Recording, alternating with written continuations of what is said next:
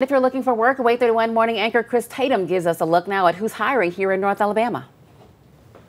From keeping people cool to keeping shelves stocked, here's who's hiring. Huntsville's Home City Ice needs route delivery drivers to deliver, well, ice. Now, that company calls this an ideal job for college students. It pays up to $22 an hour. To qualify, you must be at least 18 years old, have a valid commercial driver's license, and a clean driving record. You must also pass a drug test and background check for that job. And in the Shoals, the Muscle Shoals Walmart needs overnight stockers. Now, that job pays $14.50 an hour. To qualify, you must be able to climb a ladder. You must also be customer service savvy, a team player willing to work flexible hours. Well, if either of these jobs grab your attention, we've made it so easy to apply. Head over to our website, WadeTV.com. Click that link to today's Who's Hiring segment.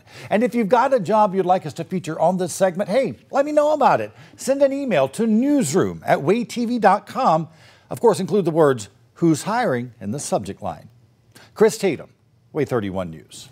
The U.S. Postal Service is also hiring. A job fair is set for Wednesday. It's from 9 in the morning to 4 at the Madison Post Office.